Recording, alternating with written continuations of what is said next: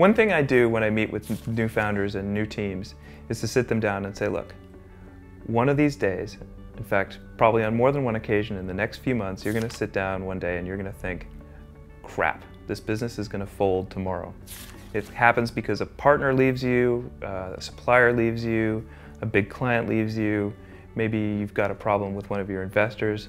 This stuff happens and it's part of starting a company. So you got to prepare for that and let your team know, like, we're going to face some hard times as well as these great times. And as much as you celebrate the great ones, the hard times will come. When they come, you have to just embrace it and push through and lock arms. And what I've seen most of the time, like 90% of the time, is you get through these things. These days don't come with a locked door when you come to work. They result in getting through the problem. And that makes teams more powerful afterwards.